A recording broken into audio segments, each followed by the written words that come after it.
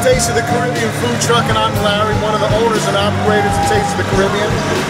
We came up with Taste of the Caribbean food truck because after we moved to Indiana, there was such a lack of Caribbean food that I told my wife her cooking was so good I needed to share it with the world.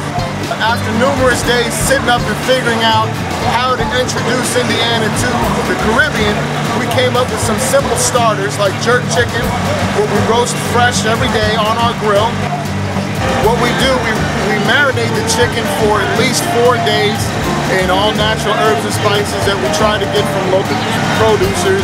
Other than that, scallions, thyme, a couple of other secret things I can't tell you about, but those definitely go into the works. That's grilled on our grill for at least 3.5 hours on a slow roast, as well as our jerk beef. That's a 12-hour roast, which is one of our more popular dishes as well.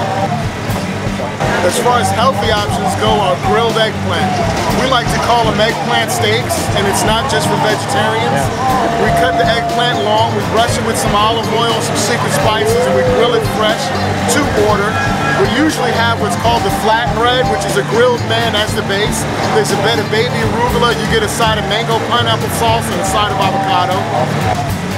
The Statehouse Market has been one of the best plugs for us, not only because of the exposure that we get, but we get to meet other produce vendors, and we've been pairing up with a few of them so we can keep it as local as we possibly can. It also helps us to stay on our toes and remind our customers that a healthy food option, that's a tasty food option, is definitely better than McDonald's.